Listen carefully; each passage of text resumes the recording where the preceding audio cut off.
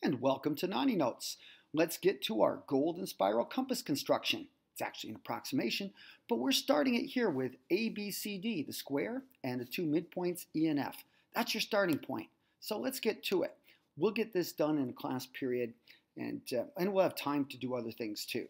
So, well, you know how to gap your compass. Put the needle on E and let's gap it to C. Gotta admit, mine is just about at its capacity right there. It swings through C, D, and that's good. And then we're going to swing it all the way down here. That's what we're looking for.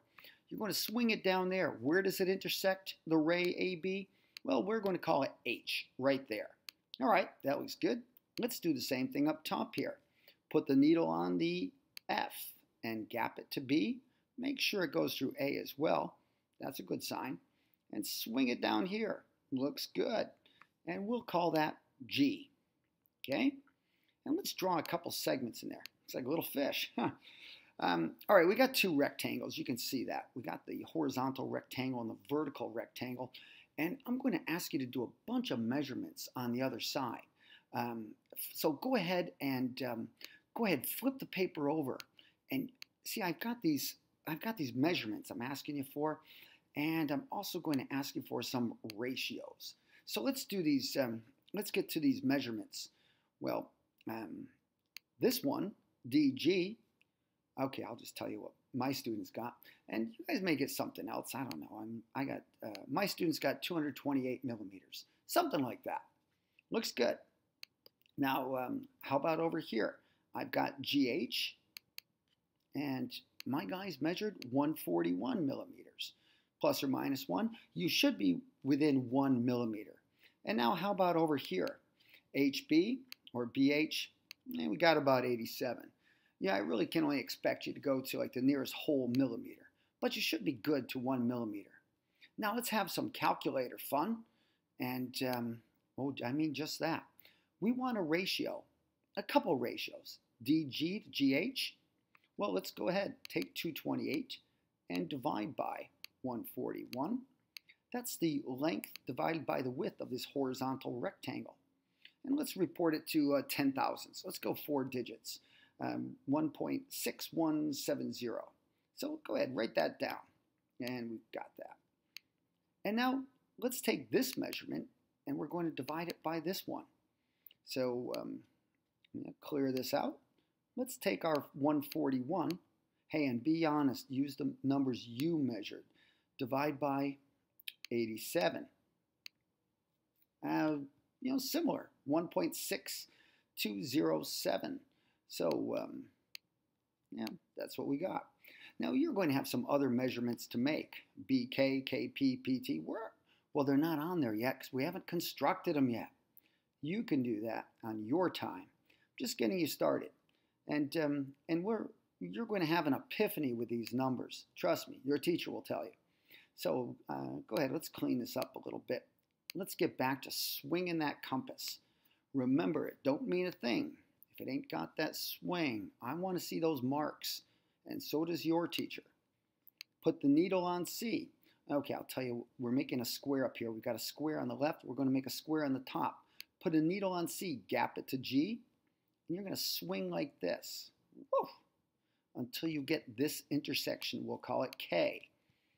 Then I'm going to reverse the compass. I'll put it on G, gap it to C. Yikes, it missed. Sorry about that.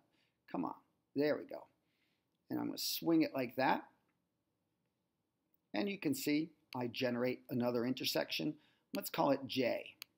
And that's KJ or JK, the segment. So we're on our way. We've got a square on the left. We've got a square on the top. We've got the spiraling pattern going on. Let's go for a square on the right. We'll make a square with sides HJ. So go ahead, gap your compass, needle on J, swing it through, gap it to H, swing it through. Oh yeah. And it's going to intersect right there. Yikes, wrong one. That's going to be your point P intersection right there. And go ahead and reverse your compass. You're going to put the needle now on the H, and you're going to swing it through J like that. And that's going to give you point Q. And go ahead, draw the segment PQ. Nice. So now we're getting somewhere. Notice we've got a lot of compass marks all over the place. Well, that's all right. Your teacher wants to see them, and so do I. So we've got a square on the left, the top, the right. This one goes on the bottom right here, BQ or QB. Put the needle on Q, swing it through B, right there, and that's going to give you the intersection T. Okay? Now, reverse it, put the needle the other way, and you're going to put it on B to Q, swing it through, nice. And I'll call that one R. Go ahead and draw the segment RT, and there you go. You've got another square. So you see this pattern goes on and on. This is the whole essence of a fractal, self-similarity. Let's look at this pattern again. Left, top, right, bottom, left, top, right, bottom. Let's do one more square here. And I'm going to put the needle on the K. It's going to get hard now. They're going to get really skinny. From K, gap it to R, like that.